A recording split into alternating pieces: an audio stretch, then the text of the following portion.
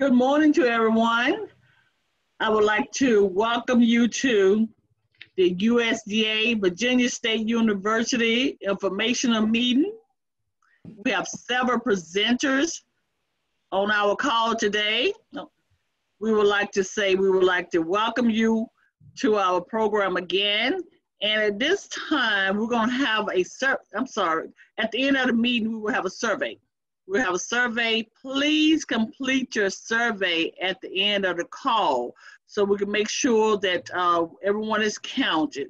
So at this time, I'm going to turn it over to Michael Carter Jr., Virginia State Small Farm Resource Center Director. Good morning, everyone. My name is Michael Carter Jr. with Virginia University Small Farm Outreach Program. I want to welcome everybody to today's informational session. Please ask any questions you have of the presenters in the chat box or at the end of the presentation. We look forward to you engaging and learning a lot from our USDA representatives. Have a great presentation, and we look forward to hearing from you. Thank you.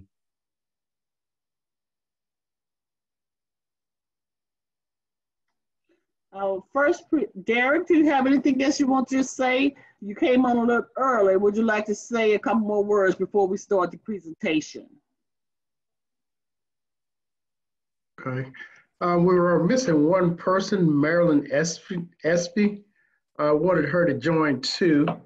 Like I say, I know things have been difficult during this COVID-19 with the restrictions that we have going out and seeing people. But we hope this forum will be a great forum to try to keep in touch with everybody. I think everybody has everybody else's contact information. Okay. Diane, before we leave, can we get everybody's, Irene said the sign up for this whole meeting to get that email to everybody on the list? I have the contact information there. I'm glad to sit with you. One is presenting information. Can you hear me? Yes. Do you want all of the presenters' information or you want all of the participants' information? Okay. Okay, that'll be all. Okay. All right, thank you. Next, we will have our first presenter this morning will be Sarah Rutherford. Sarah, we're ready for you. All right, everybody. Hello and welcome. I'm going to start sharing my screen so you can see my presentation, so bear with me for a moment.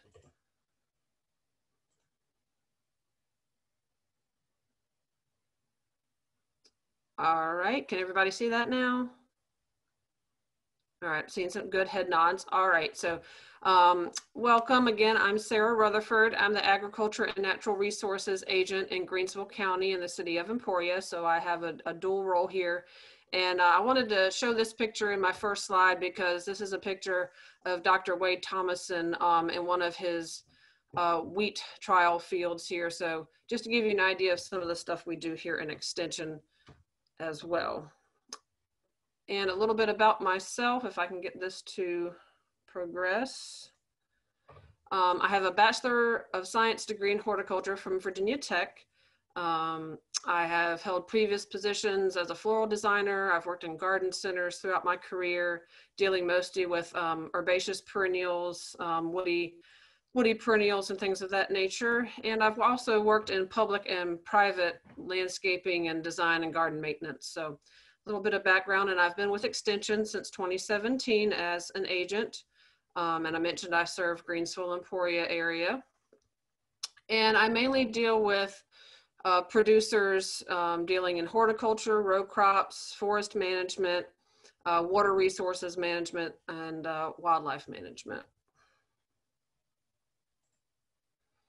Our mission with Virginia Cooperative Extension is to stimulate a positive personal and societal change within the communities that we serve.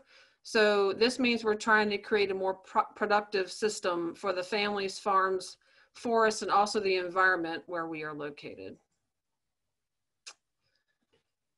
As Extension as a whole across the entire country, we provide educational and research-based information from land-grant universities. And in Virginia, this includes Virginia State University located in Petersburg, Virginia, and Virginia Tech. So when you're thinking about resources close to you in southeastern Virginia, this is going to be Virginia State University. They have great field days when we're able to meet in person. I've attended quite a few of those. So please take advantage of all the events virtually and in person that Virginia State has to offer on this end of the state. So in addition to the two land-grant universities, which are denoted here in the kind of burgundy and blue stars on the map, we have 107 unit offices across the state denoted in the black dots. We also have 11 research centers scattered throughout the state. So the closest to us here in southeastern Virginia is going to be the ones in Suffolk, and the two located over here on the eastern part of the state. And we also have 4-H centers. So extension isn't just agriculture. Extension is also positive youth development and family and nutrition. So here are those program areas. We have family and consumer sciences. They kind of deal with things that you would think about in the home economics realm, family financial management, things of that nature. And then 4-H positive youth development. Most of you all probably are familiar with 4-H. And then you have people in my position throughout the state, as well as the family nutrition program, which really does a stellar job educating youth and adults on who are on the SNAP program. We try to educate them on the best ways to use their benefits and create a healthy and sustainable lifestyle. So now to get into the bones of what we as agriculture agents can offer to you guys as producers. This is not an exhaustive list of what we offer. It's just kind of an overview, and this will fluctuate depending on what part of the state you're in. So we do a lot with soil health and cover crop management. Consumer horticulture, of course, would be kind of homeowner landscaping, things that the master gardeners take care of. Row crops, vegetable and fruit crops. Not as much poultry on this side of the state, but we do have some hog establishments. Small ruminants, we do have a good number of goat and sheep operations. Pasture management is a big thing, as well as hay management. So any questions you might have, please reach out to your agent about these different types of topics. We also offer certifications and trainings for those of you who need them for your operation. So if you're planning on applying any kind of pesticide that is restricted use, which means you have to have a license, we offer applicator trainings as well as recertification courses in conjunction with the Virginia Department of Agriculture and Consumer Services.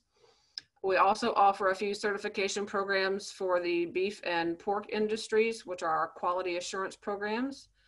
We also offer some kind of volunteer programs, and those would be the Virginia Master Naturalist and the Virginia Master Gardener programs.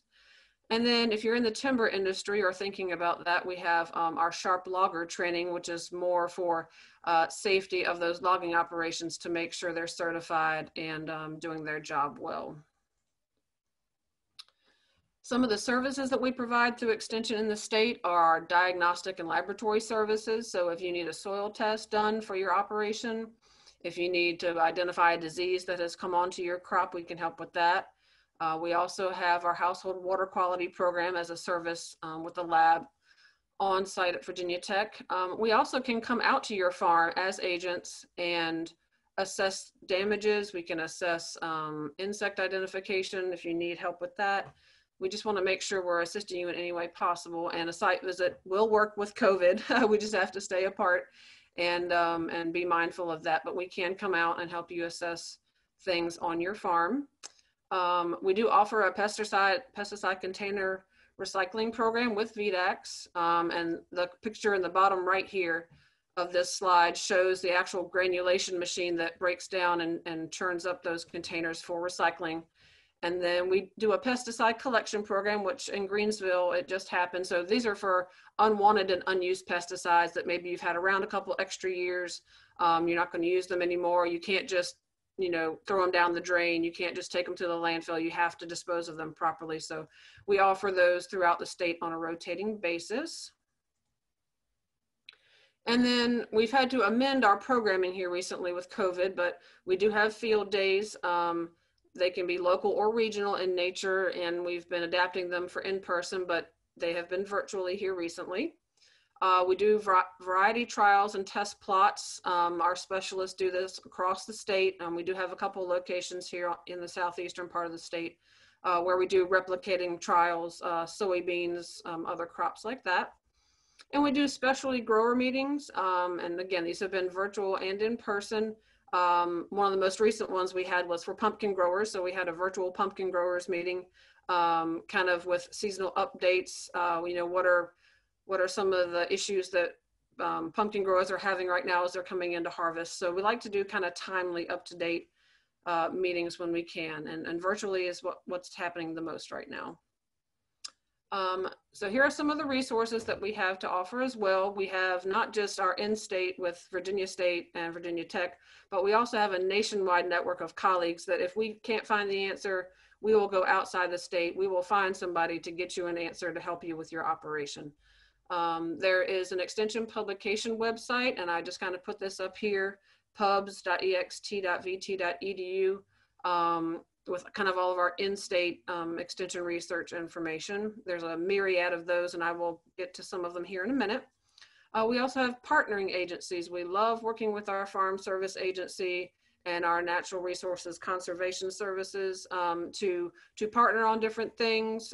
We also partner with financial institutions like Farm Credit and Virginia Farm Bureau. They're often great sources for sponsors, grants sometimes, and they help with that education purpose, which is near and dear to education, to Extension's purpose.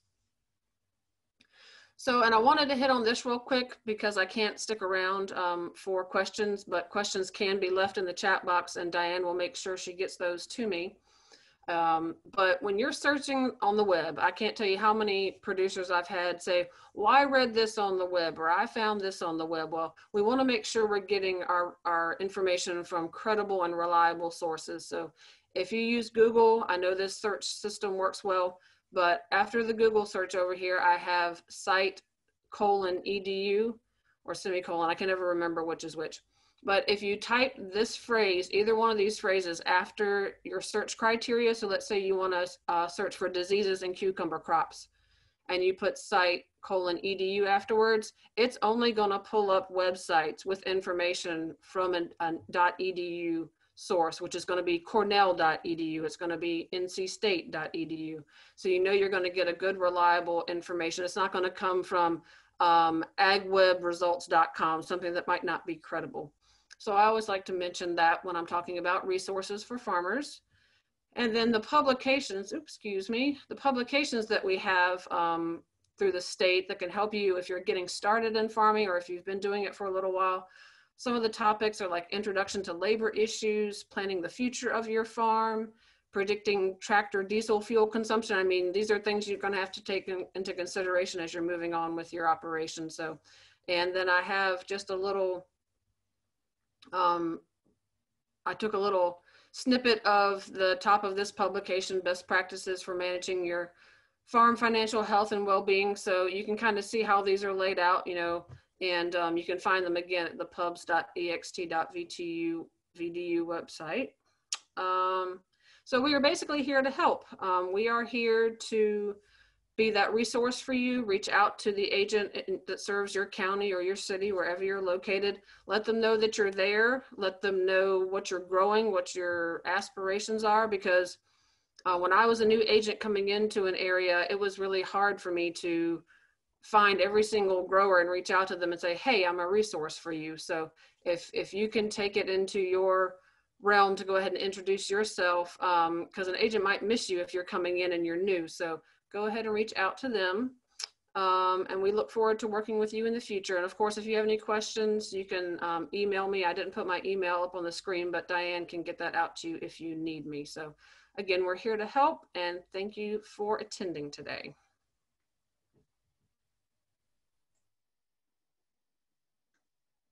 Great job, Sarah. Thank you very much for that presentation. Next, we have Melvin Hill.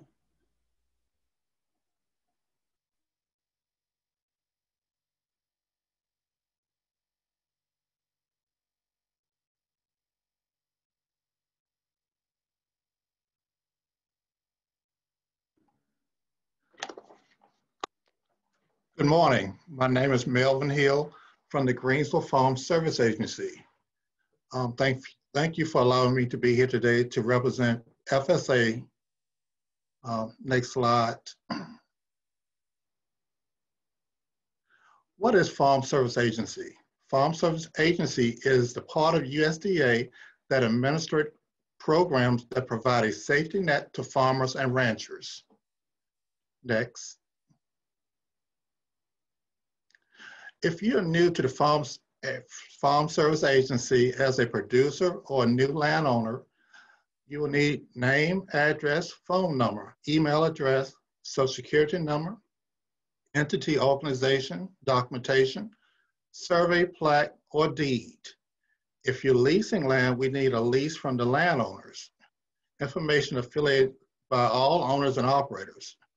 Be ready to discuss your farming operation and goals. Next slide. As most USDA agency, FSA also has its shares of acronyms. We have 12 here. The first one is ARC PLC, which is the Agricultural Risk Coverage and Price Loss Coverage Program that provides financial assistance to farmers that sustain drop in prices and revenue. The next one we have is the Farm Storage Facility Loan that provides for low interest financing for producers to store and handle and transport eligible commodities. Example, grain bins, batch dryers, cold storage for your vegetables, and also hay sheds, and there are others. The next one is ELAP. It's Emergency Assistance for Livestock, Honeybees, and Farm-Raised Fish Program. Provides emergency assistance to eligible producers of livestock, honeybees, and farm fresh for losses due to disease and certain adverse weather events. And you'll notice I'll use adverse weather events a lot in this presentation. That's like hurricanes, flood, drought, just to give some examples.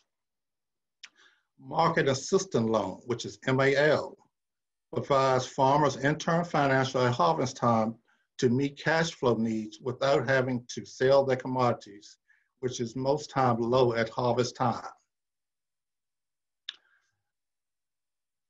LDP, Loan Deficiency Payment. Producer can get that in lieu of MAL when CCC determine the value, which is based on current local prices in a county and below the applicable county loan rates. And in this case, you cannot get both. You cannot get an MAL and an LDP. We call the next one is WHIP, which is Wildlife Hurricane Indemnity Program.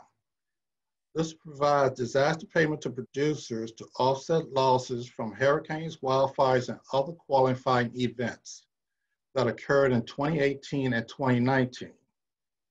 An example, you may have a loss in your soybeans due to Hurricane Michael, which we had in 2018, and you can sign up for benefits or payments.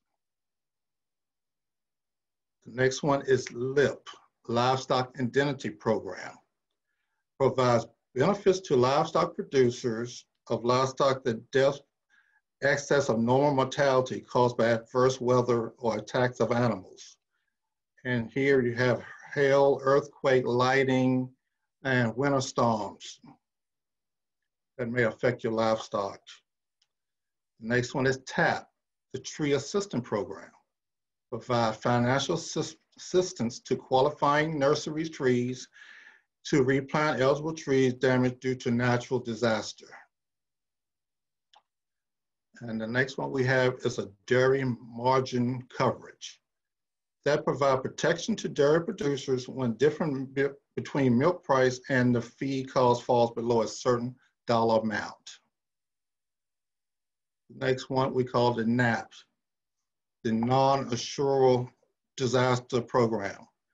This is for non-insured crops such as your vegetables that you cannot get insurance anywhere else. and to assist in disasters such as drought, excess moisture, and other adverse weather conditions. And the next one is disaster. It's covered losses due to eligible adverse weather conditions, including blizzards, disease, and other losses that may occur. The last one is the Livestock Forage Disaster Program. Offers payment to eligible livestock producers with eligible livestock that has suffered grazing loss due to drought due to a normal grazing period for that county. Each county has its own normal grazing period set by the COC. Next slide.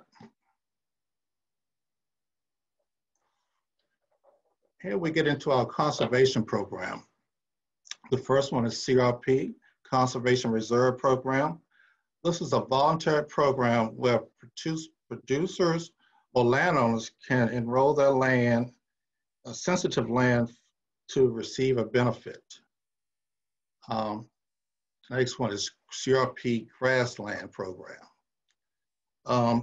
Landowners and operators protect grassland pastures while maintaining areas as grassland. And these programs also generates a payment in lieu of using your land for another agricultural uses. The next one, we call it the SAFE program. Meets the basic CRP eligibility requirements to be in a safe projected area. We have CREP. CREP is part of CRP that addresses specific concern to improve water quality by reducing settlement nutrients to enter into streams and river. ECP, Emergency Conservation Program, offers the repairs of damaged farmland due to natural disaster and help put in place method of water conservation during severe droughts. Example, a producer has cattle and his stream has dried up due to drought. That program, if it's implemented, can assist in putting in water troughs and pipes and things like that so the cows can have water. And the last one we have is Emergency Forest Restoration Program. Provides payment to eligible owners to restore forest lands damaged by natural disaster. Okay, and next slide. Coronavirus Food Assistance Program, which is called CFAP2, provides direct assistance to producers and agricultural commodities market in 2020 impacted by the effect of COVID-19 pandemic, producers who faces market disruption, low farm level prices, significant market costs. This sign-up begins Monday, which was 21st, and goes through December 11th, 2020. Next slide. Here we have dates to remember. September 30th, deadline to update PLC yields. October the 1st, ARC PLC sign-up begins for 2021. October the 31st, deadline to submit 2020 organic certification called SHARE program application. November 20th, deadline to purchase 2021 NAP coverage for apples, blueberries, caneberries, cherries, Christmas trees, grapes, peaches, pears, and strawberries. December the 1st, deadline to purchase 2021 NAP coverage for honey and maple sap. Next slide.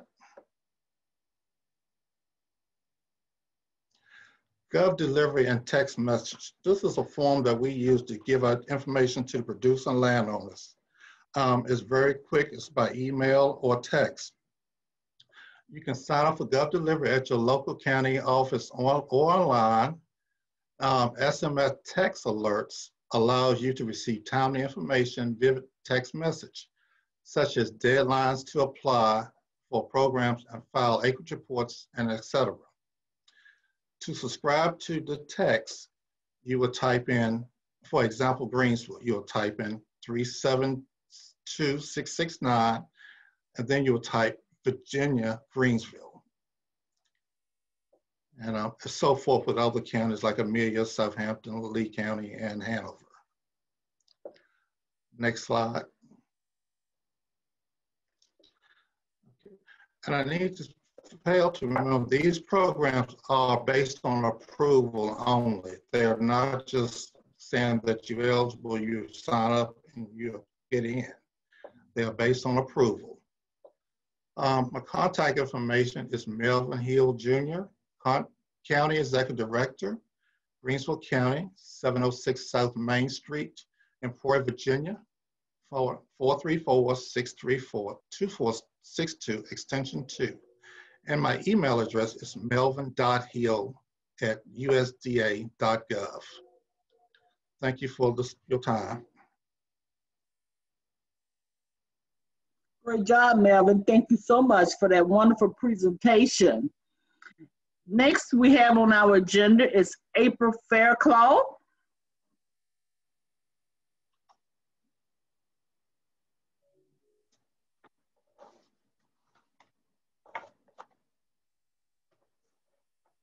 Good morning. Hi. Yes, my name is April Fairclough. I am the farm loan manager located in Southampton County, but we cover multiple counties in the southeast corner of Virginia for loan programs.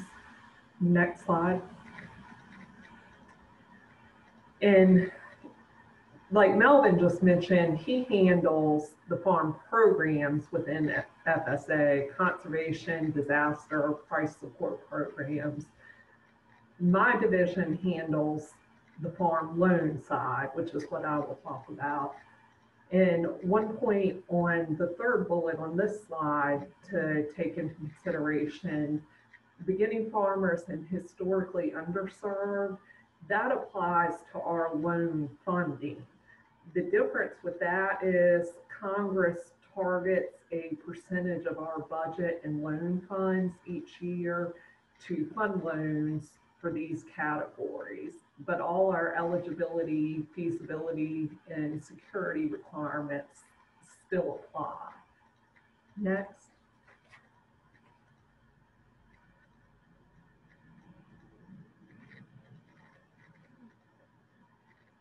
And I'm not going to read the slides word for word, but some little notes on this one. To make the most of your time and effort, it helps to prepare all your records and business plans ahead of time before meeting with us at the local farm loan office.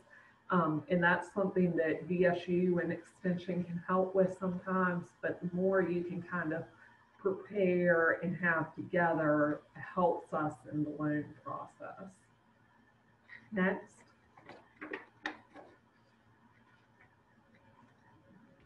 So farm loans is a loan program. We do not have any cost share or grants through our section. And like I mentioned, eligibility, security, and feasibility applies to all loan applicants. And now we'll focus on the direct loans, where the guaranteed loans actually come from commercial lenders. And guaranteed doesn't mean that the loan is guaranteed to be approved. Rather, it means that if the bank gets that loan and the government backing on it, that if there's ever a loss, there is the potential the government will pay that bank part of their loss back. Next. All right, these are just some of the uses for what we call operating loans. And operating loans can be broken down into either annual uses, which have to be paid back in full in 1 year, or term uses that you pay back over multiple years. Term uses would be more like those equipment purchases, breeding livestock purchases. And the annual loans would be more annual expenses, like your crop inputs, fertilizer, plants, things that you have to pay every year to get that crop going. And one thing to note is for the refinance, we can never refinance real estate debt. And if we're refinancing an operating type loan, like an equipment loan you got through another bank, we have to show the need for it. Like if there's been a setback with prices or sales and you're struggling to make that payment, we can consider it, but we can't refinance things just to lower the interest rate. Next. Okay, our operating loan limit is maxed out at $400,000 for any person or entity. And like I mentioned, the terms can range from 1 to 7 years. Mostly depends on what you're using that loan money for and what type of security we have. Next. A little bit about the eligibility for operating loans. We do like to see at least 1 year of farming experience and history behind you where you've been involved in the management, unable to get credit from another lender. That again goes to us being a government agency. We can't compete with those commercial lenders and take business away from them. And FSA's definition of a beginning farmer is just that you've been farming less than 10 years. It doesn't matter your age, just that you've been operating a farm less than 10 years. And like all our loans do require security. And one thing to keep in mind, that last bullet, we do try to get 150% security if we can. So an example of that would be like if you're asking for a $100,000 loan, we would like to have assets worth $150,000 that are put up for security. Next. Okay, farm ownership loan. That is a longer term loan than the 7 years, which is used for the purchase of real estate or construction on real estate that you have. Depending on the type of the construction, that opens up different environmental reviews and processes we have to go through. And one thing to mention with farm ownership again is we can't refinance real estate debt. So if you already own the land and have a loan against it, we're unable to use our funds to refinance those. Next. And the farm ownership loans, we can go up to $600,000 for any one person or entity. They can be termed up to 40 years. Again, it depends on the security and the value of it. And typically, we like to start them out in the 20 to 30 year range. And then that just leaves us more room to work with if we get in a tight spot a little further down the road. Next. Okay. Farm ownership loan eligibility. Again, we have to know you can't get the credit from another source. It has to be considered a family-sized farm operation, and it has to be larger than what is just a hobby farm or like a backyard garden. For farm ownership loans, we do require that you have 3 years farming experience. And again, if you're a beginning farmer, it just means you're farming less than 10 years. But for farm ownership, we still need to show 3 years experience out of that. There are some possible substitutions, so every situation is a little different. If you have prior military service with honorable discharge, or you have an agricultural degree, things like that can potentially substitute one of those years of experience. Next.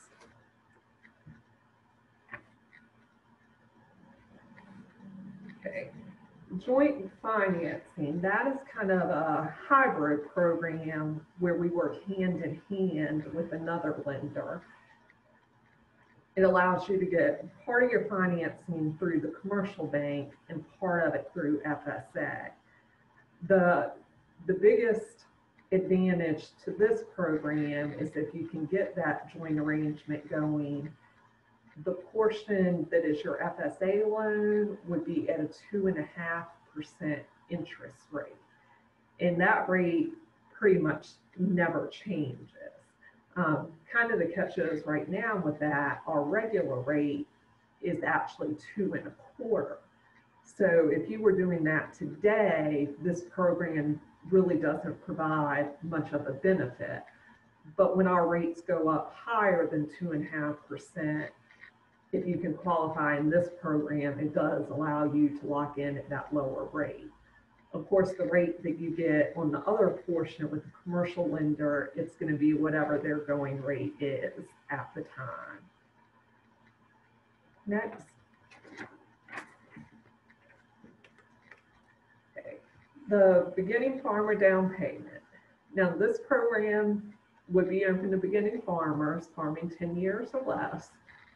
Of course, if you're buying real estate, we still have to show that 3 years prior experience. And it's also open to the historically underserved. This program, if you can come up with a 5% down payment on your purchase price, again gives us a blended program. Then you borrow 45% of your price through FSA at a 1.5% interest rate. And then the remainder of the loan, you have to get through that commercial lender, and their rate is set at the going rate. And there are some caveats to the terms on these loans. The other lenders have to have amortization of at least 30 years, and they cannot balloon it before 20 years. And in this program, your portion, that 45% you borrow from FSA, would have to be on a 20-year term. So depending on the situations and if you have down payment available, you kind of have to plug in those numbers and see what program maybe could get you the best overall interest rate and payments, especially if you're working with another lender also. Next. Historically underserved, and FSA uses these terms historically underserved and socially disadvantaged kind of interchangeably right now. Like we mentioned, the big thing with farm loans is that applies to funding. If your loan gets approved, having that funding set aside in the budget for you each year. And it also opens up like that down payment loan program opportunity. And if you have an entity that is running the farming operation and applying for the loan, an entity can qualify as historically underserved, but they have to have the majority interest of membership held by an individual that meets that definition.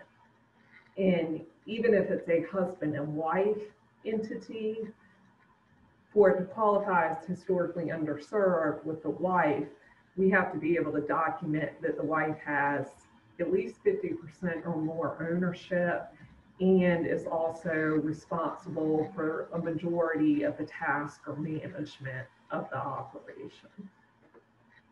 Next. Beginning farmer. So we mentioned this a couple times, but again, beginning farmer just means you've been farming less than 10 years. And if you're an entity, all members of the entity have to be farming less than 10 years. So say like if you had a father-son type operation, had a young son wanting to come into the farm, and we're thinking about the family forming some sort of operating entity, if dad has been farming more than 10 years, we can no longer consider that entity beginning farmer because dad's farmed too long, whereas maybe the son hasn't. So that's just something to keep in mind from that aspect. The beginning farmer would, of course, have to participate in the operation. And if they were looking for the farm ownership loan, they can't already own real estate over 30% of the average farm size for that county that they operate in. Next. Microloan program. Microloan is a subset of our operating loans and farm ownership loans. It has to be less than $50,000 though. So you have to keep your total outstanding loans with FSA under that $50,000 max to be considered an operating loan. So these are good for some smaller operations that maybe don't need as much financing to get through their year or meet their needs.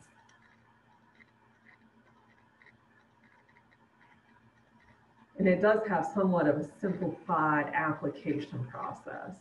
If you've got past historical records, we definitely like to see them. They're always a help in making loan decisions, but it's not quite as much paperwork as if you were borrowing more funds. Next. Okay, so again on the microloans, $50,000 limit. The uses are the same as the other operating loans. So for your annual crop inputs, breeding livestock, machinery and equipment would be eligible uses of the funds.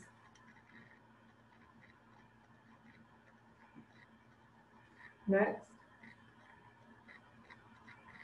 So eligibility for the microloans, you still have to meet the same eligibility requirements as other loans, like having an acceptable credit history. Now we're a little different than commercial banks. We will run a credit report, but we don't necessarily base anything on your credit score. We're more looking at your history. Were there late payments? Are there judgments, collections? How many of them? And if there are, what are the circumstances surrounding those accounts? Again, we have to make sure you can't get the credit from a commercial bank. So even though it's a smaller loan amount, if a commercial lender's willing to do it, we can't take that business away from them. All our loan programs, we do have to verify that you're not delinquent on any federal debt, so federal student loans, federal mortgages, things like that. And you have to be the owner operator of a farm. And that's one thing with all our loan programs. We can't make a loan on something that, say, you're going to just turn around and rent out, or you're going to have somebody else full-time manage your operation. The loan applicant really needs to be the one operating that farm. And we do have, again, managerial ability requirements for all our programs. Next.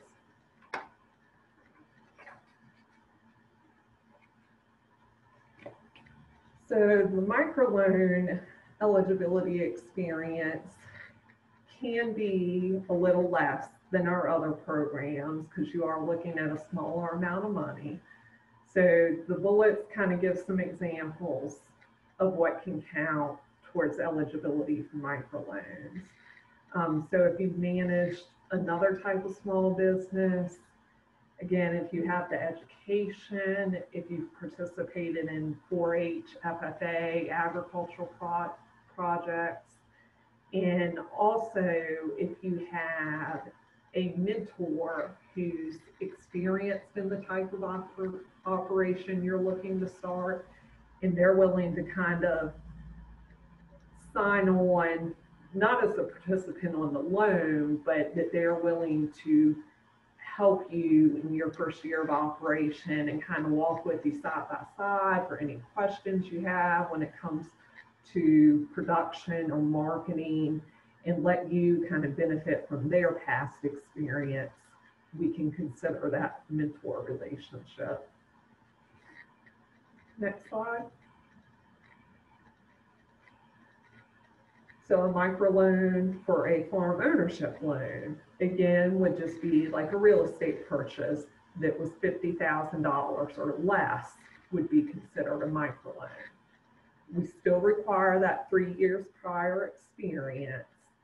And then that last bullet gives some of those examples of how we can potentially substitute one of those years if you had prior experience on another operation. Next slide.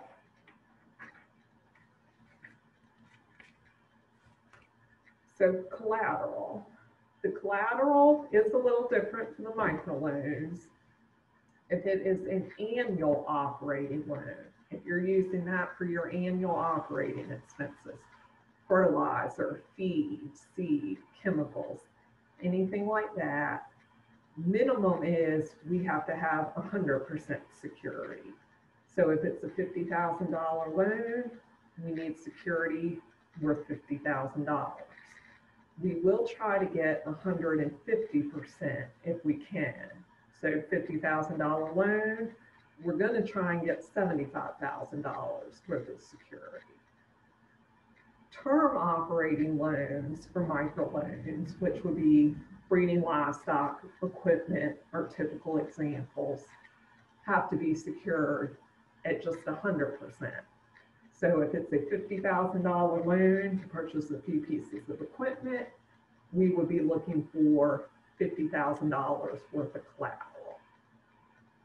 And for the microloan, farm ownership loan, again, we'd be looking for the 100%. So if you're purchasing a parcel of land for $50,000 and its value is $50,000, that would be our security for that loan. Next slide. Okay. Just some tips when you are pulling together information for the loan application. Of course, all our FSA application forms are available at your county office or online. Good thing to do is definitely plan conservatively, especially if this is a new operation. Yes, we hope you do a lot better, but we want to do it kind of on worst case, best case scenario to be able to show that even if sales or production isn't quite what you planned, we're still going to be able to generate enough income to meet those minimum expenses and loan payment. It's good to have the records and support behind your production and your projections. So record keeping is big with FSA. If you're starting an operation, even if you haven't started sales yet, keep records of what you're producing on that area of land.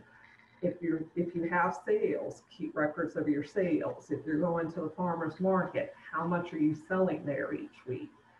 And then same thing with your expenses. How much does it cost you to generate that production? And again, it's great to work with Extension, VSU, VDAX. Different programs have options out there, especially for those getting started. Extension has budgets for a lot of crops to give you an idea of what your expenses are going to be and what income you could potentially expect based on the crop you're working at. Next slide.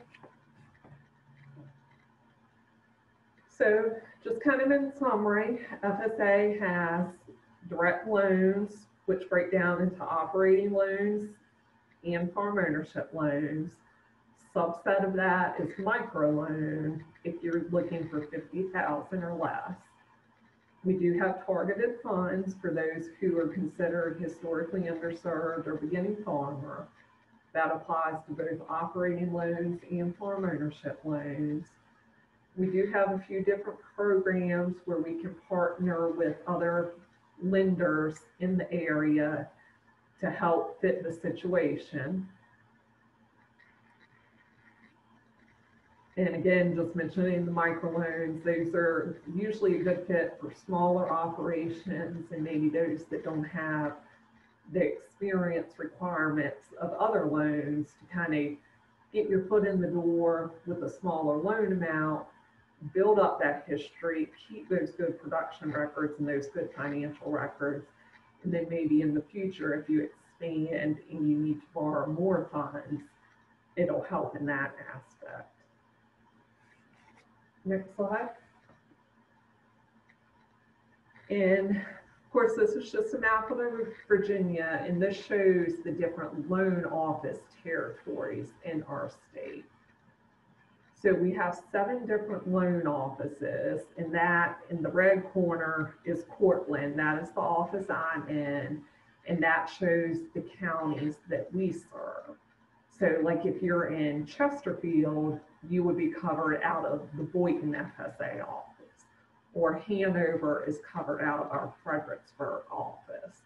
But of course, you know, if you just call your local FSA that is in your home county, or even if you call here, you know, and you let us know, hey, well, I'm actually in Louisa, I can try and answer your questions and give you the information you need, but I'm also going to say, hey, here's the contact for Fredericksburg.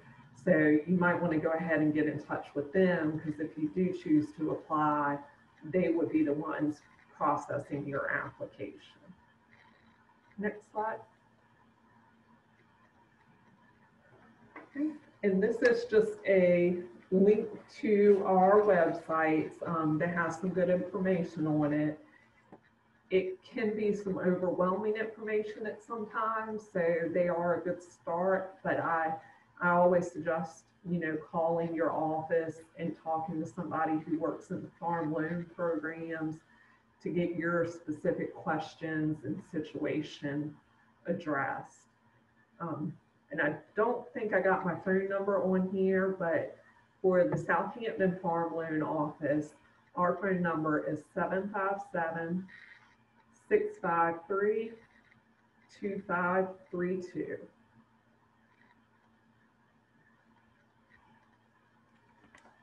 And I think that's all I had today. I'm not sure if y'all wanted to open it up for questions, if there are any questions.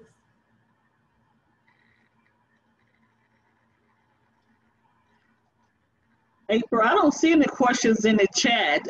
Mark, do you see any? No, I don't see any. I'm sorry. I do have a question. Oh, sure.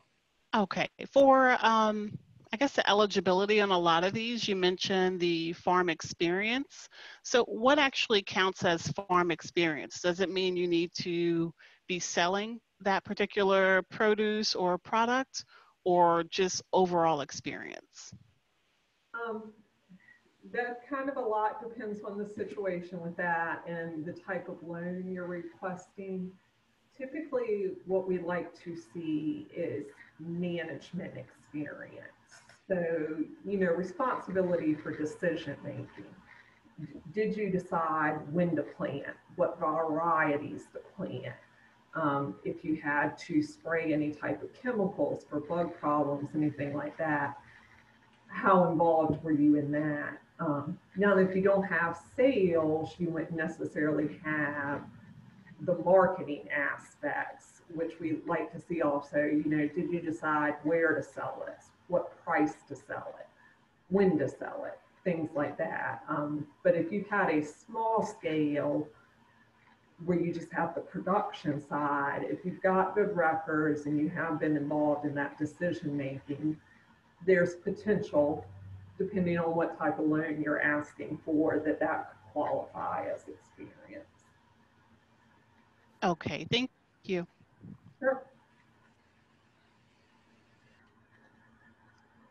Okay, if there's not any more questions for April, I really appreciate you today doing the presentation. Thank you. You did a great job. Next, we have Keith Boyd.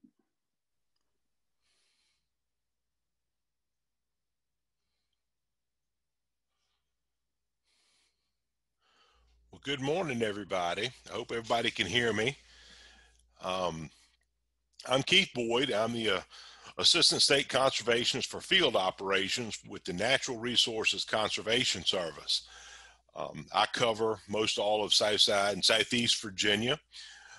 There's a lot of NRCS folks that you could be introduced to that work out of the many different service centers throughout Southside, Southeast Virginia. We've got offices in Our service centers, they're co-located with FSA, and Extension is always close by too. So, but anyway, we have offices in Lawrenceville, Cortland, Dinwiddie, Emporia, Chatham, Smithfield, Charlotte Courthouse, Boynton. So you're probably close to one of those offices, so you'll be able to make some relationships with many of the people that you've listened to here today, and some new folks that you'll meet. Mark, if you give me the next slide, please.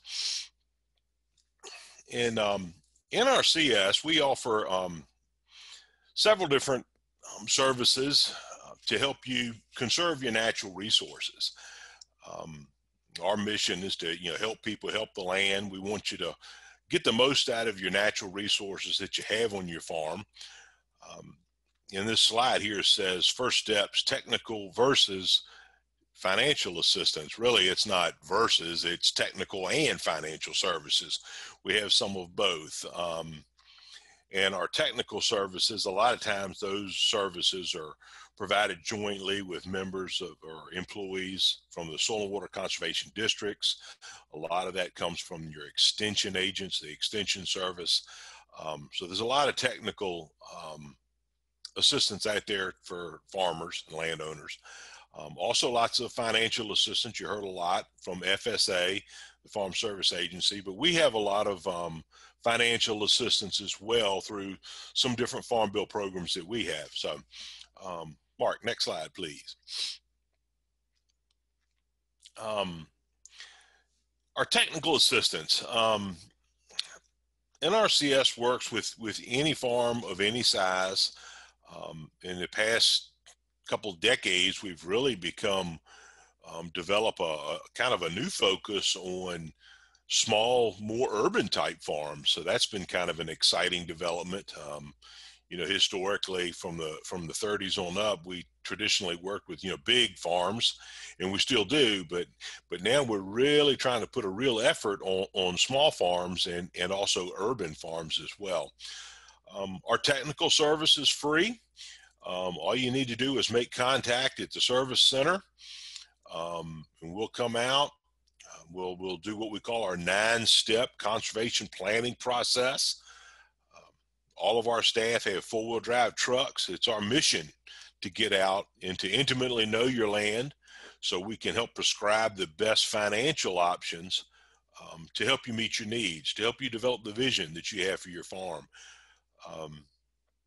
It's kind of exciting to see what's going on out there. And one thing we like to say is no 2 acres are the same. No 2 farms are the same. So what works in one place may not be just right for the next. So we like to work one-on-one and do this 9-step planning process to kind of to steer you down the correct and best path for potential financial assistance. Next slide, Mark. We like to call challenges on the farm, we call them resource concerns now. In years past, we called them problems, natural resource problems. There was water quality problems. There was animal waste problems. There was erosion. Erosion was a big one. That was the one that really started us as an agency from the Dust Bowl. The wind erosion from the Dust Bowl is what really created us as a nationwide agency. But through the decades, we've done a really good job, and farmers have done a wonderful job of helping to control erosion. So one of the big new resource concerns we call now is soil health. I think you heard Sarah Rutherford mention this. This is something that we're working really closely with Extension and the universities, Virginia Tech, Virginia State, NC State, all the land-grant universities across the nation are really focused in now on how we can rebuild our soils and get that health back into the soils. So that's a resource concern. You might say that my soil is not as fertile, or the structure of my soil is not what it used to be. So that's the resource concern. We want to rebuild that. I personally like to say that your soil, that's the real wealth of your farm. That's your rural infrastructure, is the soil that we have. So Anyway, resource concerns is what we look to address with our planning and with our financial assistance. Next slide, Mark. A little bit more about the financial assistance. We have EQIP and CSP, and we have some easement programs that we also use to help on farms, but we also have some other challenges or regulatory stuff that we have to work with. We have to work with highly erodible land and wetland issues on farms. We have to be careful that we're working to preserve and not damage wetlands if you have them on the farm.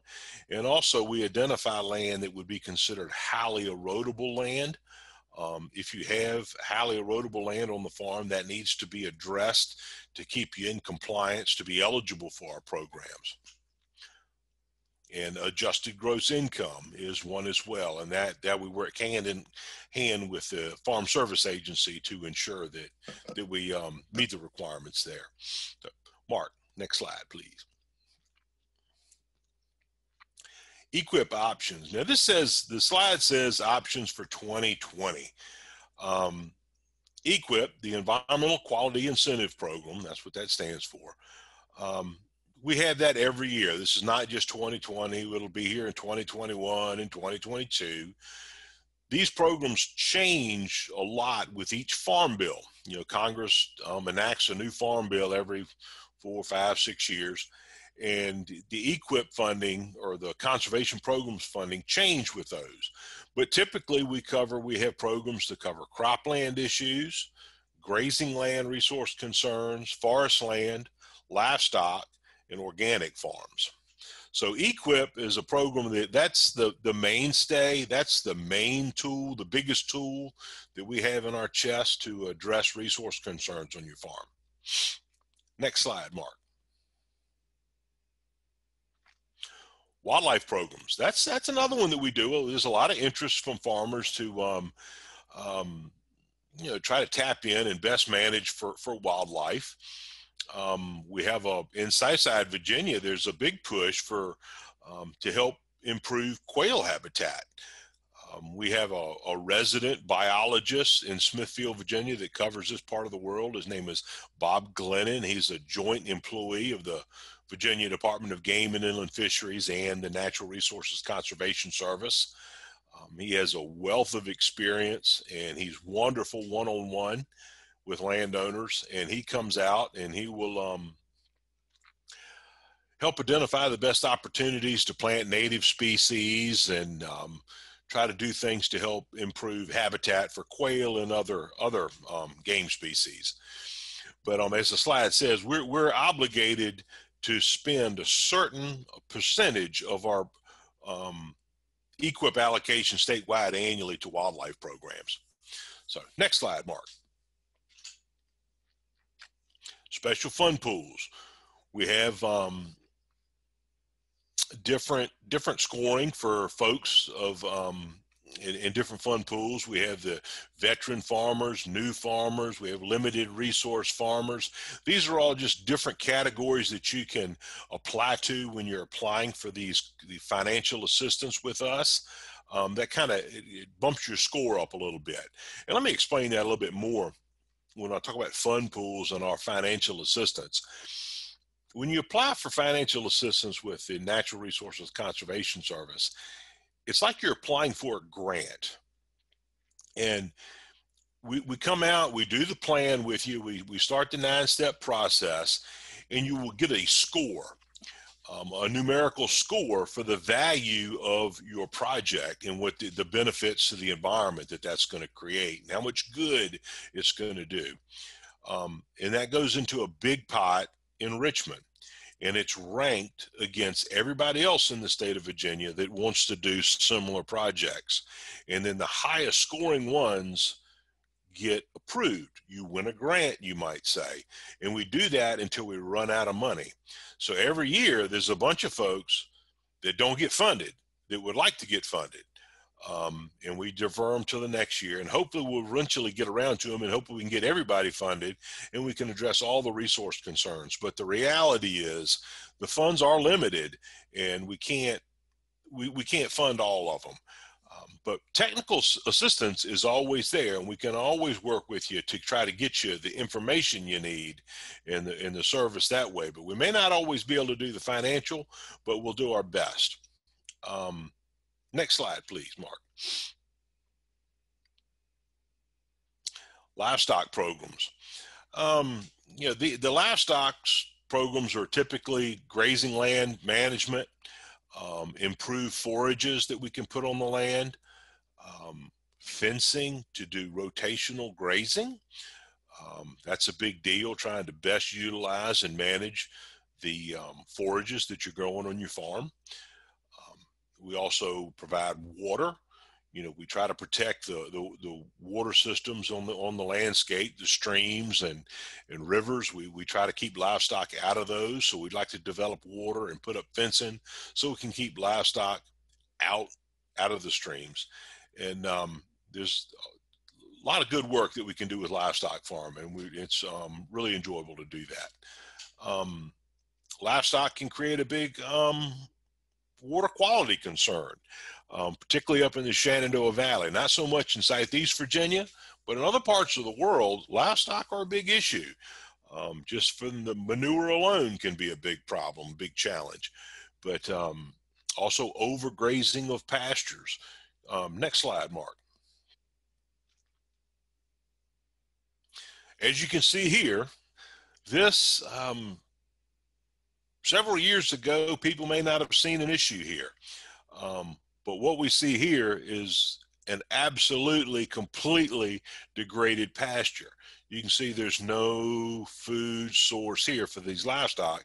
And if you see there's a drainway going through there, imagine what the water looks like during a rainstorm coming off of this site. That would be some terrible water going down to your neighbors below, and then below them, and then into the Chesapeake Bay. So it's a high priority for us to spend money on our livestock concerns to try to ensure that we have clean water.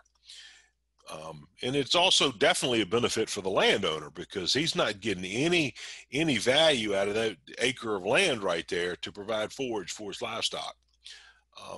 Next slide, Mark. Just another example of an overused area where it's just, this one is fenced in. This, I'm not specifically familiar with this. This might actually be a sacrifice lot. Sometimes on farms, particularly dairy farms, we have to have places like this. We can't always be green and lush everywhere. Sometimes we have to have what we call a sacrifice area, and our local DCs and soil conservationists can help identify those spots, where places on your farm where we could fence in, where we can have a mucked up area. It's like the less of all the evils. So next slide, Mark. Here's an example where we've we fenced the cows out of the stream, trying to protect the waterway there. Hopefully we'll get a kind of a buffer zone growing up, and so that's kind of one of the projects we can do with the fencing that will keep the livestock out of the stream. Next slide, Mark. This is a picture of a typical frost-free watering system that we put in. In the previous slide, in years past, in generations past, the farmer may have just allowed the cows access to that creek, so they could have had water to drink in that creek. But now we install waterers such as this.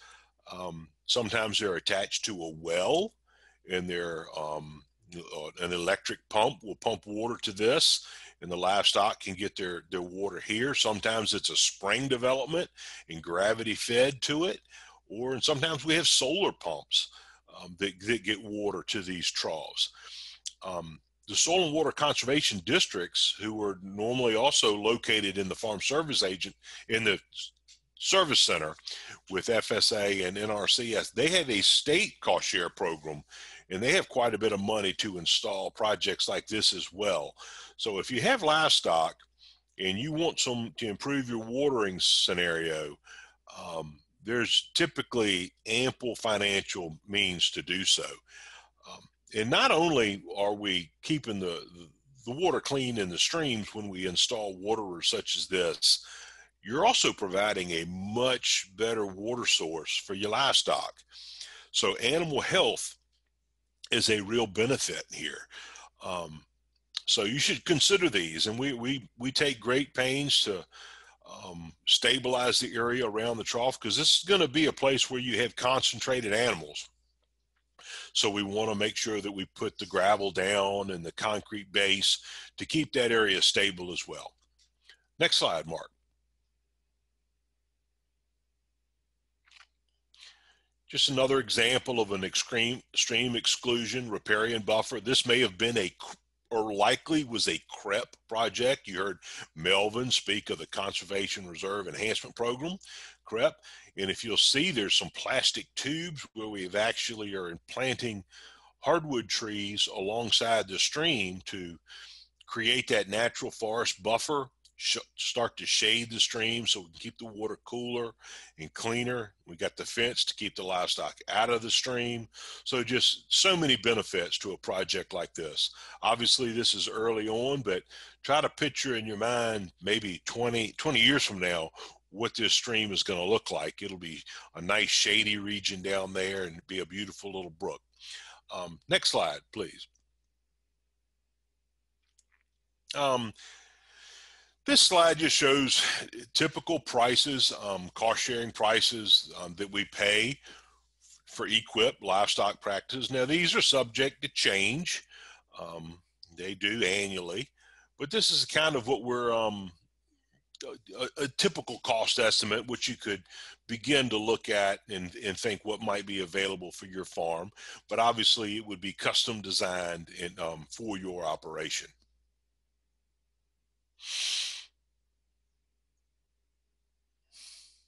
Next slide, Mark. Another really popular program that we've developed in the last 10 years or so is our high tunnel systems. These are basically unheated greenhouses where the federal government, through the EQIP program, will help you purchase and install a high tunnel, which is designed to enhance the solar energy. Basically, I mean, we're capturing more energy from the sun. We're going to increase your growing season. This is really beneficial to folks raising vegetables and trying to hit the farmer's market scene or in the urban area, where we're actually able to extend the growing season several weeks into winter or much earlier in the springtime, just by being able to capture the sun's energy. You know, it gets warm in your car when your windows are rolled up and the sun shines through the windshield and you get in your car, it's always warm in there. Well, that's the same effect that we're getting with these high tunnels. They are extremely popular, and they're a great benefit. Now, there's a lot of rules to follow in order to be eligible for this. We get a lot of folks that hear about this and they come in and they want a high tunnel, but they don't have a farming history. And, you know, so you got to be able to meet all the criteria to be eligible for the high tunnels. Next slide, please.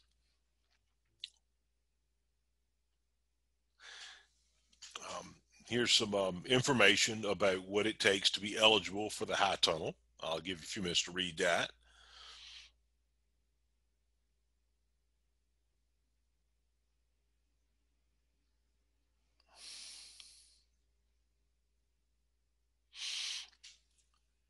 Next slide, please, Mark.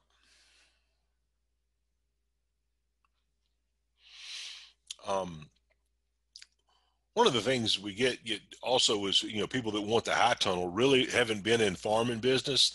And, you know, we have a special fund pool for new and beginning farmers. I don't recall exactly when you get out of not being a new farmer, but a new farmer might be someone who's been farming for 2, 3, 4 years. So when we say a new farmer, that doesn't mean you need to be brand new. And in the case like the high tunnel, you have to have been farming enough to actually have that little bit of farming history to be eligible for the high tunnel. Next slide, please, Mark. Just some information too about the payment rates for the different high tunnels. And we mentioned, you'll see there's the Quonset style or the Gothic style. These are just little engineering changes or differences in the high tunnels that you can go for. If you're interested in one of these, I would suggest you contact Virginia State University. They have examples of most all of them on the farm there. They're in Ettrick. It's a wonderful resource to check out the different types of high tunnels there. Now, I'm not sure, when you could actually visit them with the, with the COVID restrictions and all that we're dealing with, but maybe you could give a phone call or just do a Google search and you could see pictures of the different styles and you could learn about the benefits and the negatives of the various types. Next slide, please. How to get started. You need to come in, you need to establish a relationship with the Farm Service Agency, get yourself a farm and track number, get in the USDA system, you might say. And then you start off with the application. That's the 1200 form. And you would do that right there in the service center. Now, with the COVID restrictions right now, we're not taking visitors inside the service centers. We're still in kind of a lockdown, but most people are still going to the service center. And you as a producer or farmer can go to the service center, and there's typically there should be a phone number there on the door. You can call that phone number and someone from inside can come outside and will meet with you with social distancing and mask. And work with you there to help address questions and file and fill out paperwork. It's probably best to call ahead of time, to call your local service center to make an appointment. So that would, just to make sure you don't do any unneeded running around. So next slide, please. Once the paperwork's done, you've made your application. We'll do the farm planning. We'll develop maps. You see the example of the aerial photography. We call them conservation maps, plan maps. We'll develop a plan, and you'll get aerial photography with a really nice maps drawn out with what the plans are and the placement of the various practices, fencing, the high tunnels, the waterers, things of that nature. A lot of farmers love getting really good maps of their farms. So next slide, please. A little bit of timeline. You sign up for the program. Then at the end of the ranking period, then the state office will decide which ones, win the grant, you might say. Once you get pre-approved and then approved, we'll have to develop the contract because you won this grant and you actually develop a contract at that point with the federal government. So it's all the bureaucratic red tape that you can imagine to go along with that. It's there, but we'll help you work through it and we'll get it done. And then after we all have an approved and assigned contract, then we can do practice installation. You never want to make the mistake of applying to do something and then get started doing it and then hope to develop a contract, because if you actually implement the project, we cannot come back and fund it after the fact. So if you're applying for something, you can't do it you don't want to start it until you actually get a contract in place to do it. And then once you get the contract, then you go through you install whatever it is. Then you let us know that it's done. We'll come out and inspect it, and then we'll make payment. So next slide, please. Oh, the funny cow. So any questions you might have, I may not have specific answers. I kind of work at a more regional level. So I don't get a whole lot of experience one-on-one and working through the minutia and details. And like I said, each application and each farmer is specific and different.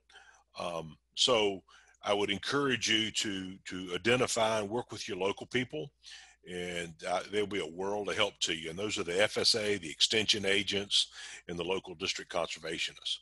So with that being said, that's the end of my presentation, and I really appreciate you being here today. Thank you. Thank you very much, Keith. Great presentation. Next we have up is David Knopf. David, we're ready. Good morning. My name is David Knopf. I'm the Regional Director of USDA's National Agricultural Statistics Service Eastern Mountain Region, and that includes the state of Virginia and 4 other states. Our purpose within USDA is to gather information from farms about the production of crops and livestock and then make that information available.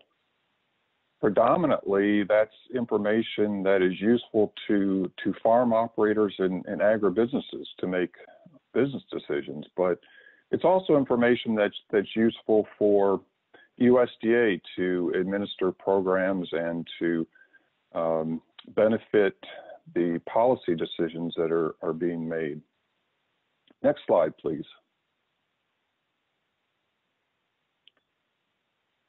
In addition to conducting surveys on a regular basis, we also conduct the Census of Agriculture every 5 years. And that's a very detailed, comprehensive type of project to be able to make a measurement of agriculture in each of the counties.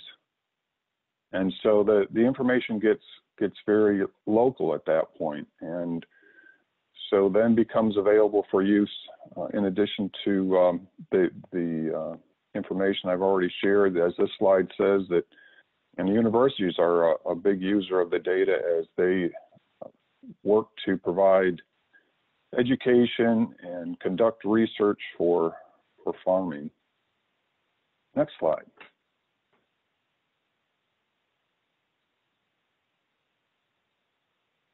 As I said, the primary reason that USDA publishes reports on crops and the production of crops and for livestock is to make that information available to the people that are in the business.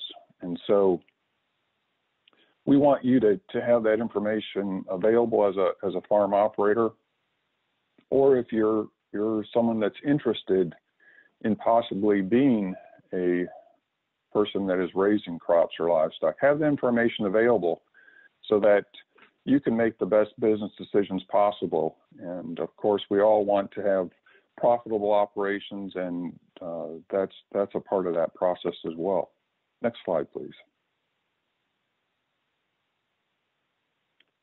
So as I said, FSA, RMA, NRCS, rural development can all use this information as they are making program decisions and implementing policy that comes out of the Farm Bill.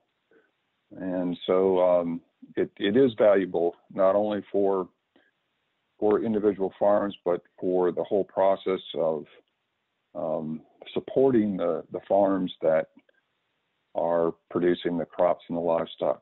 Next slide.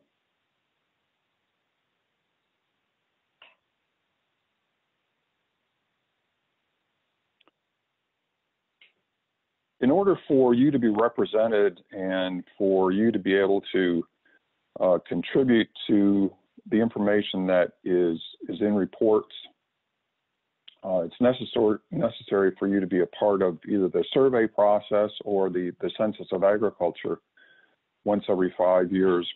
And so that's really the point that I want you to take away today, as well as knowing that the data exists and how it can be used. We want to make sure that you're represented. So if you go to the next slide, please. The way that you can do that is to go to our website, nass.usda.gov,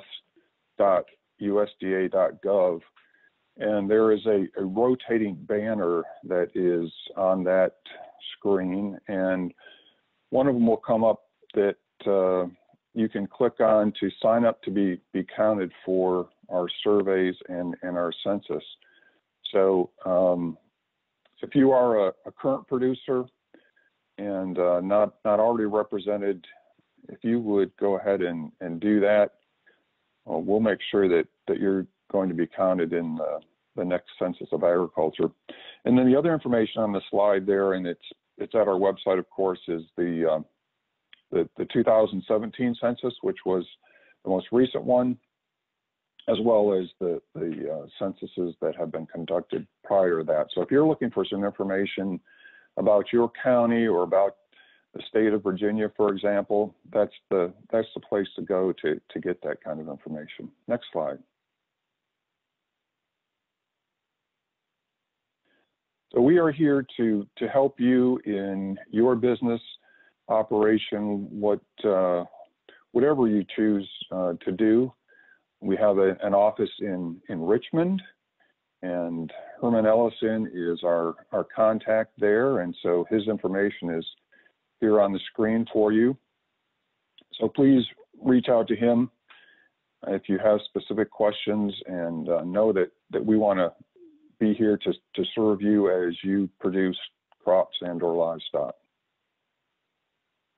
And I believe that concludes my presentation. Thank you for your attention.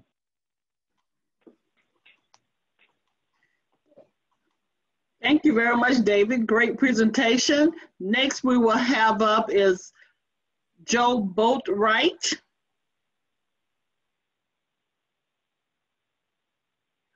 Good morning, everybody.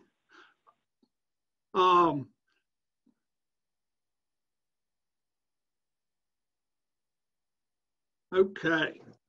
Good morning, everybody. I'm Joe Boatwright with Rural Development, here to talk to you about a couple programs, the Value Added Producer Grant, the Rural Energy for America program, and our Business and Industry Guaranteed program.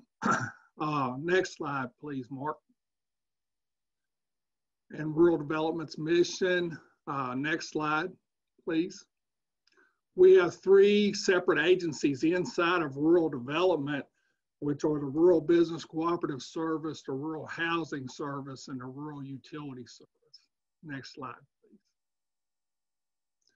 And this is our website where you can pull up any pertinent information. Next slide, please, Mark. And partners with Ag in a couple different programs. Next slide, please, Mark.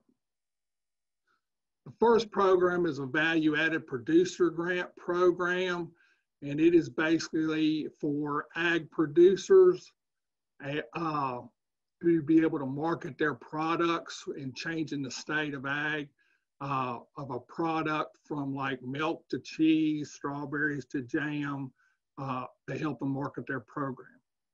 Next slide, please. Who is eligible? Next slide. Independent producers, ag producer groups, farmers or rancher cooperatives, majority controlled producers based business ventures. Next slide, please. And how may the funds be used? Next slide, please. Working capital expenses. Next slide. And planning activities. Next slide, please. Second program we're going to talk about today is the Rural Energy for America program, or the REAP program. Next slide, please, Mark. Grants and loans are available for installing renewable energy systems and for energy efficient improvements. Next slide, please. Who is eligible? Next slide.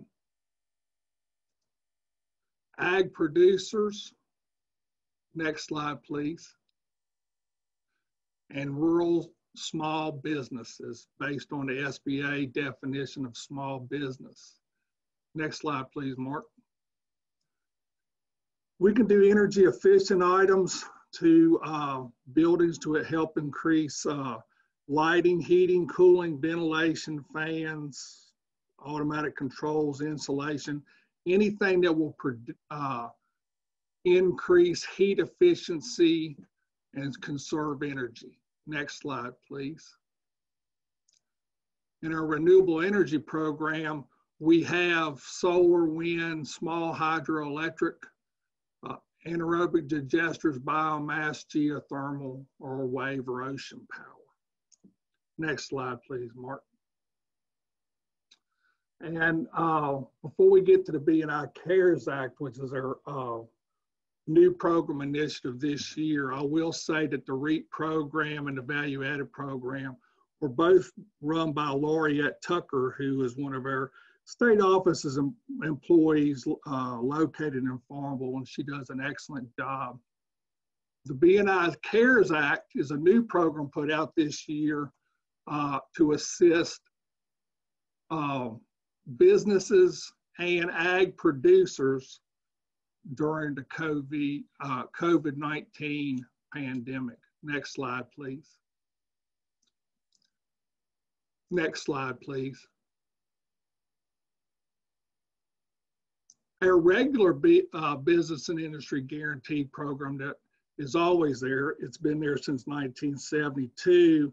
We typically loan, for loan purposes, include purchase and development of land, buildings, equipment, machinery, and supplies. We can do working capital. Next slide, please, Mark. Eligible borrowers include for-profit businesses, nonprofits, cooperative, federal recognized tribes, and public bodies. Next slide, please, Mark. We use lenders in this program. It's guaranteed where the lender loans the money and we do a backing of the loss that the lender would have. And there are some pre-approved lenders, which are any federal or state chartered bank, savings and loan, farm credit banks, and credit unions. Next slide, please, Mark. And then we're going to hit the B&I CARES Act pretty heavy right here. Next slide, please, Mark, please. Appropriated this year was $20.5 million in programs supporting to up to a $1 billion lending authority, available until September 30th, 2021. Notice of funding was published on May the 22nd. Next slide, please, Mark. And as I said earlier, it's limited loan purposes is for working capital. So this can be used for payroll costs, healthcare benefits, salaries, principal and interest payments, rents, leases, utilities, inventory, and supplies. The loans have a 90% guarantee of any of the bank's loss, and there's a 2% guarantee fee charged to be able to receive the guarantee. This is also expanded to include ag production. Half of that $1 billion, little over $490 million has been set aside just for ag producers. And in our regular program, our repayment for working capital is 7 years, and this CARES Act program is going to extend that out to 10 years with a principal up to 3 years, deferral and interest up to 1 year. Capital and equity requirements, we do have capital and equity requirements. Collateral discounting by the lender is not required in this program, and the maximum loan amount is $25 million. Next slide, please.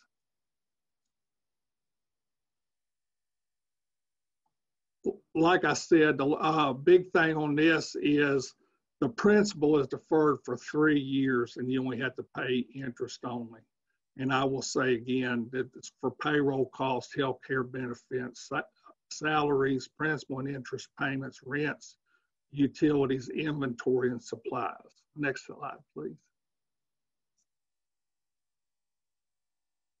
Next slide, please. Eligible B&I borrowers are defined in 7 CFR 4279.108. Agriculture producers are eligible borrowers with conditions. And the B&I CARES Act borrowers must have been in operation on or before February the 15th, 2020. Next slide, please, Mark.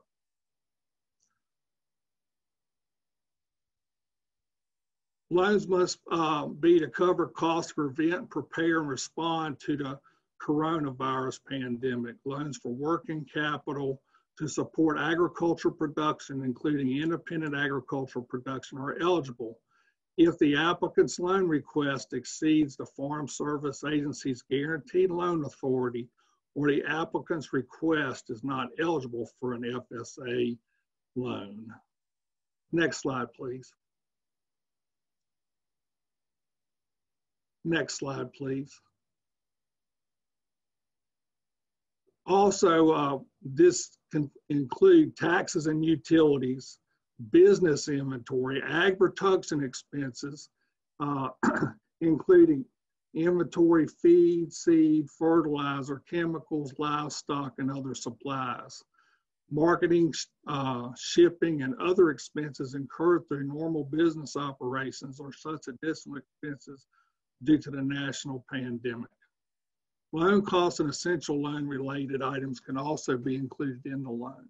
Next slide, please, Mark. These loans cannot be used for business acquisition or purchase of land, equipment, construction, or other capital expenses, refinancing, unless such debt refinancing is for debts incurred subsequent to February 15th for eligible purposes. Next slide, please. Loans to one borrower, including guaranteed or unguaranteed portions, the outstanding principal and interest balance of any business and industry guaranteed loan, and the new loan cannot exceed $25 million. You can apply for a CARES Act loan, and if there's money still available and you need more money, you can reapply. Loans shall be based on cash flow analysis, must not be greater than the amount needed to cure the problem caused by the pandemic so that the business is reestablishes on a successful basis. Next slide, please.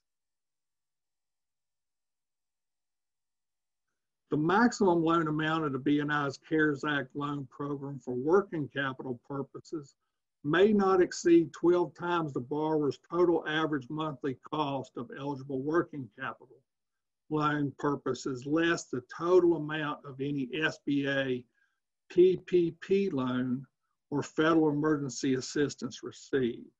Borrowers receiving the CARES Act program loans an amount less than the maximum eligible amount in accordance with the above paragraph may apply for subsequent loans under this section.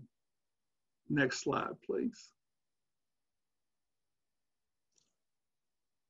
And that just sort of tells you and shows you, I'll let you look at that for a second. But it's actually what your expenses were last year or whatever, normally what your typical expenses were, and then during COVID, what your expenses were would be the difference minus any PPP money, which would be the eligible loan amount for the CARES Act funds. Next slide, please.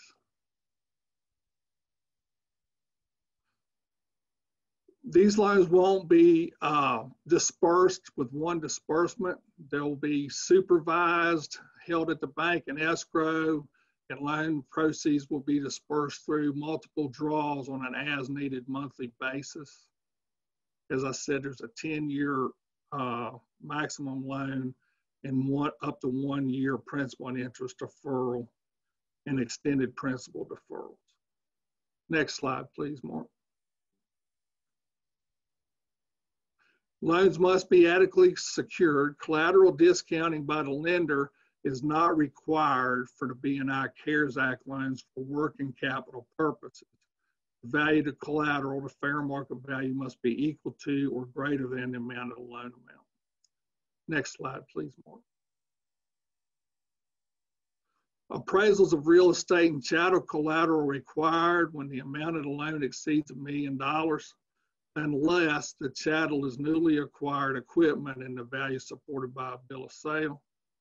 And the agency will accept appraisals older than 1 year, but completed within 2 years of the application date. Lenders may provide an updated appraisal in lieu of a new complete appraisal when the original appraisal is more than 2 years old, and an actual site inspection inside is not required. Next slide, please.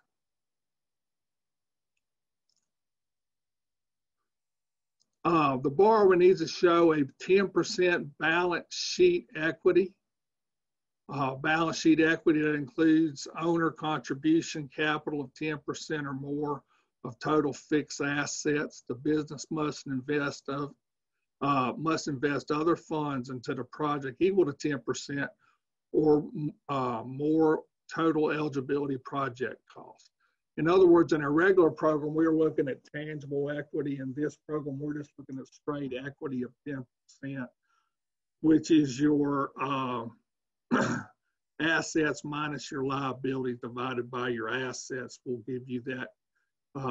Hopefully you will meet 10%. Next slide, please.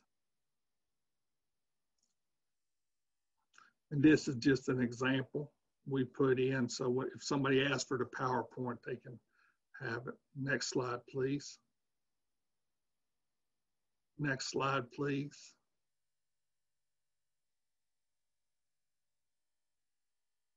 Next slide, please.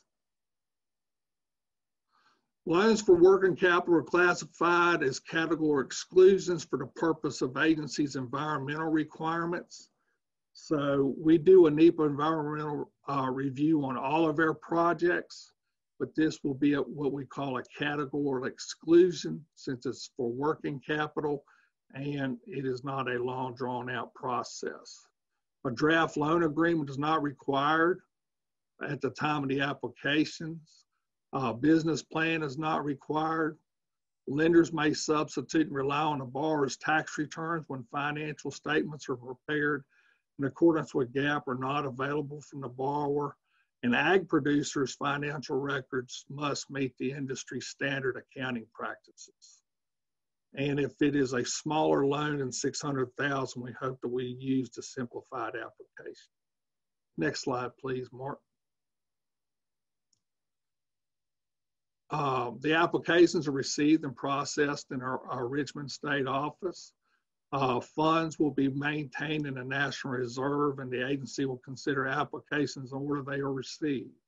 Toward the end of the funding period, the agency will assign a priority point system for limited remaining funds, and the purpose of the agency will compare an application to other applications. Right now, since this is a new program, every application has been funded so far. Next slide, please. The aggregate total amount of loans for agricultural production will initially be limited to 50% of the total amount of program level in B&I CARES Act, which came out to approximately $475,500,000. The agency may publish future notices in the Federal Register. Next slide, please, Mark. Also in this program, if you have the CARES Act working capital, but if you want to purchase land or equipment or whatever, we can group the application into one application with their regular B&I program. Regular B&I program and the CARES Act program can be intertwined, grouped together. Next slide, please.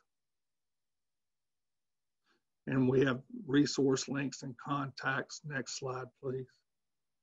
These are our regulations, notice of available funding, and our website. Next slide, please, Mark.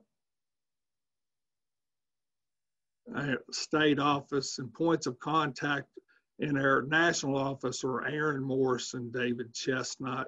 And next slide, please. And this is my contact information, and feel free to either email me or call me with any questions. I'll be glad to give you any information that you asked for and assist you in any way. And that's all I have. Thank you. Well, thank you very much, Joe, for your presentation. Next, I will be talking about urban farming.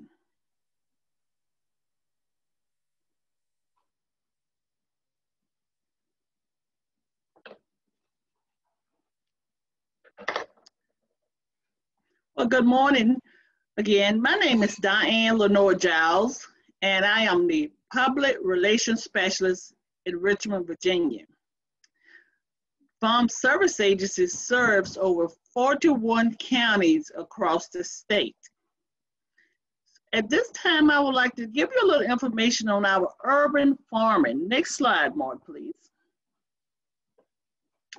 As you know, in 2018, the Farm Bill directed Farm Service Agency, along with other USDA agencies, to start a grant for urban farming.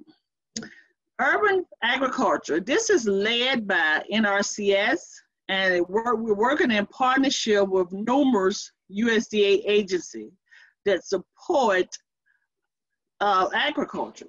When you think about urban agriculture, you think about rooftop farming, container farming, sidewalk, just anywhere they can plant a seed. So the Secretary of Agriculture said, okay, let's see, can we get some grant funds out there to help those producers? So on August the 25th, the Secretary announced the first ever recipients for this grant. And those are Urban Agriculture and Innovative Production Competitive Grants, Cooperative Agreement for the Community, Compost and Food Waste Reduction. These grants are projected were highly competitive. We received more than 500 applications for those grants. Next slide, please.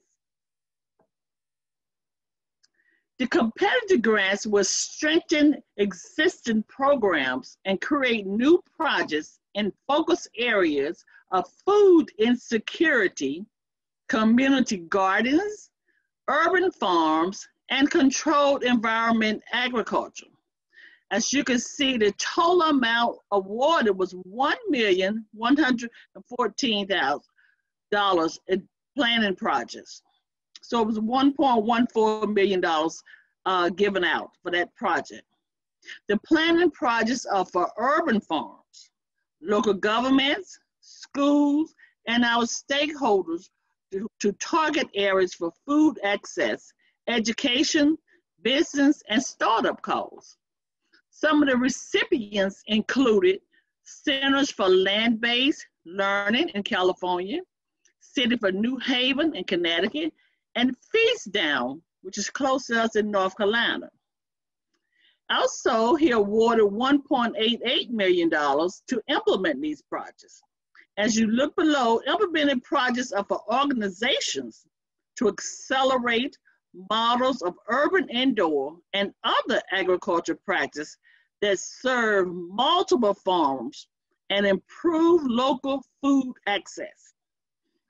Emerging technologies, education, and policy implementation.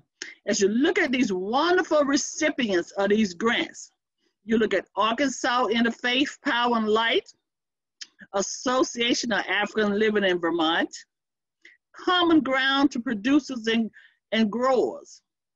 Famico Foundation received the grant. The Greenleaf Foundation received one. And New York Sunworks, also Parkside Business and Community in Partnership in New Jersey, received some of that money. Next slide, please. Urban and suburban committees. This is what I want to talk about today. Forming those committees. On August the 12th, the Secretary allowed FSA to announce 5 of the new urban and suburban FSA county committees across the United States.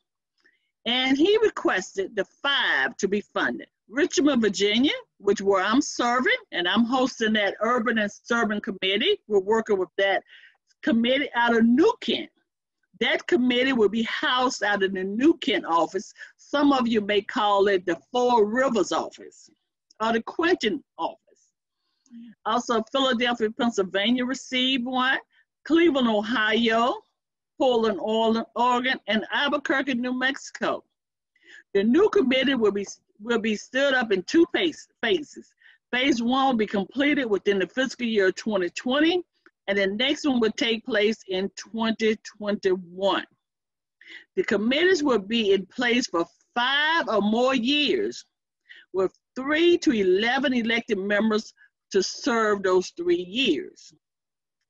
Under the general supervision of the state committee and other eyes and ears of the urban and suburban producers, growers, the committees will represent the priorities of urban and suburban producers and growers and serve as voices in the community.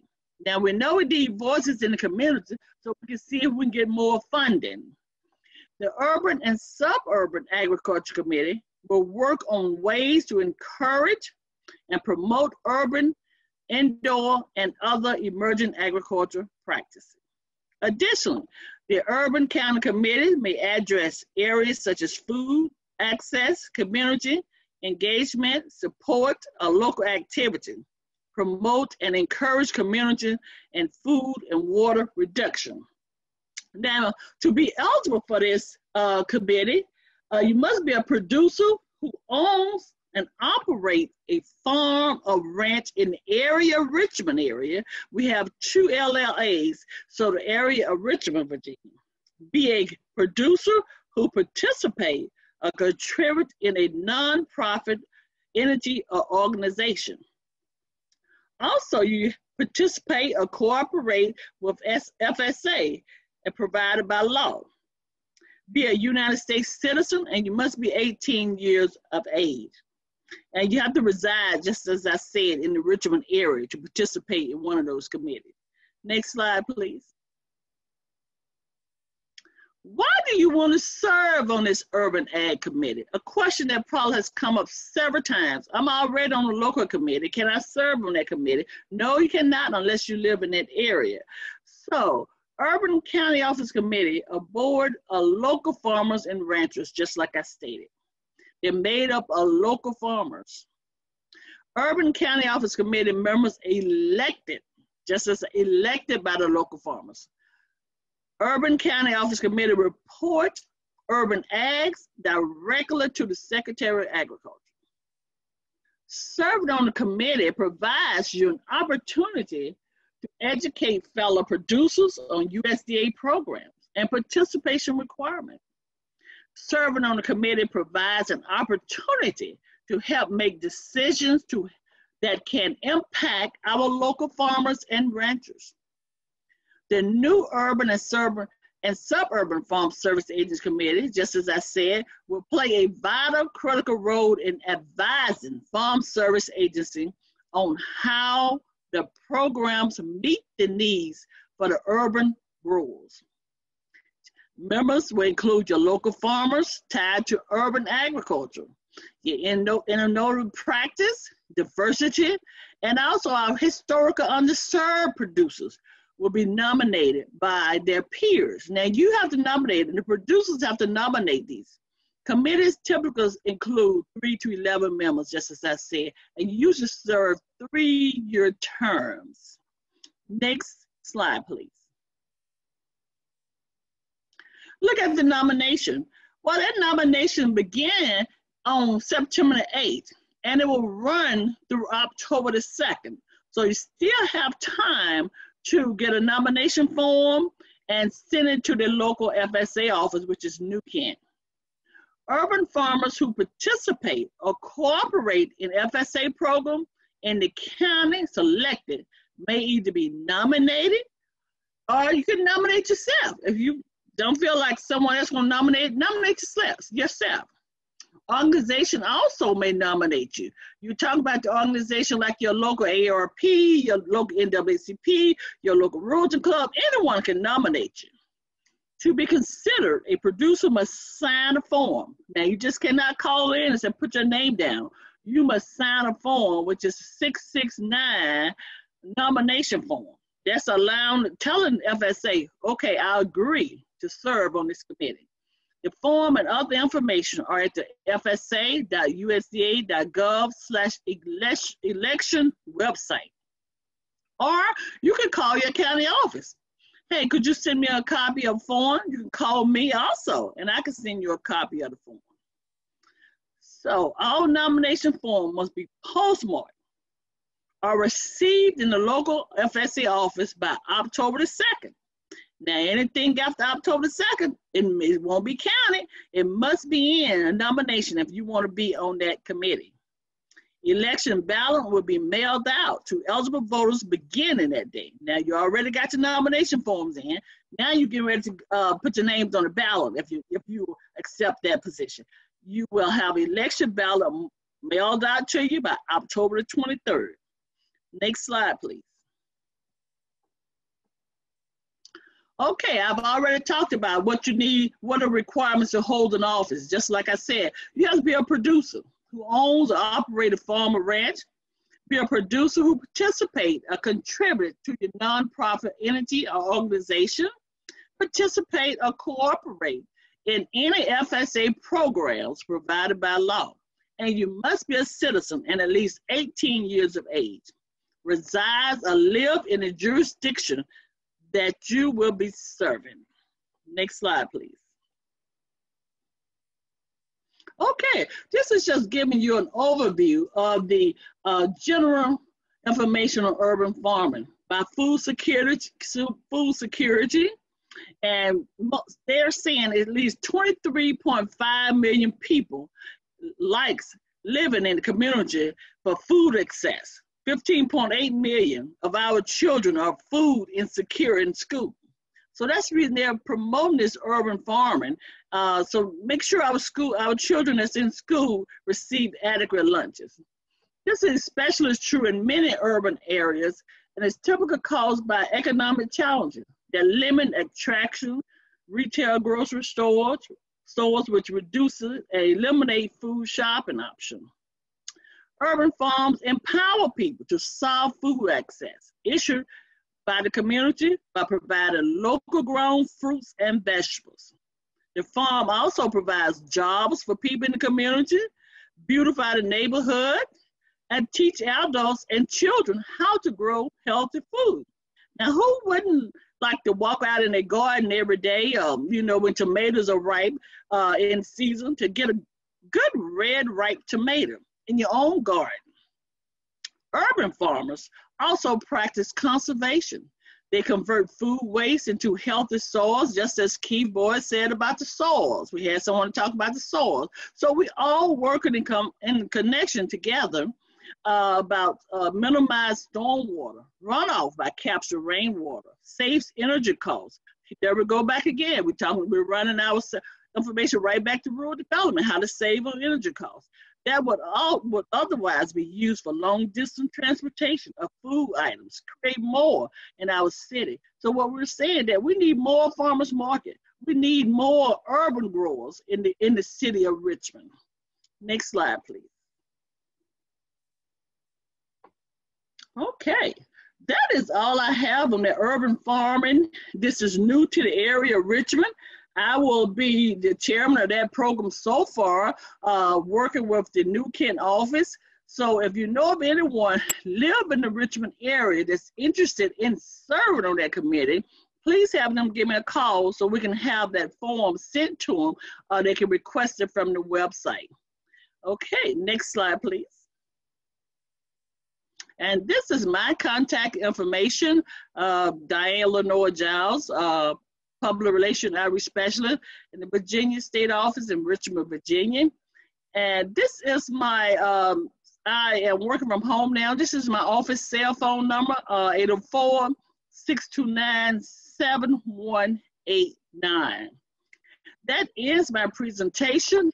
And also I'm going to ask you to please fill out that survey that's in front of you, because we would like to see if we can have more programs, and you can invite some friends to Zoom in so we can share our information.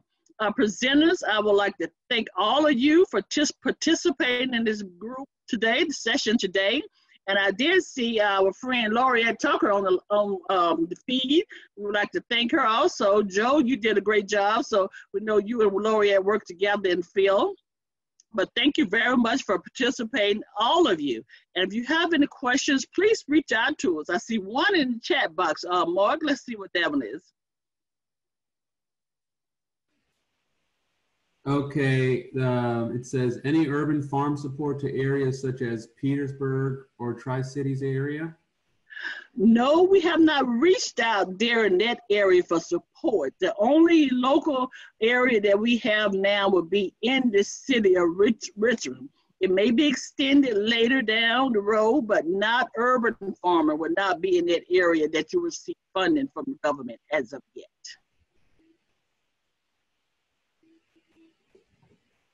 Okay, I just put the survey in the chat box. So if everybody who's been watching this presentation, if you could just take a moment to fill that out. And you could do it after the presentation also. Okay, Mark, that is all I have. Derek, do you have anything to close us out with? We would like to thank you very much for allowing us to work with you and Mr. Carter, and also Mark for doing this presentation. And we work closer with BSU in helping us with these programs. Thank you, Derek. I'd like to thank everybody for joining the meeting, and I hope you have a wonderful day.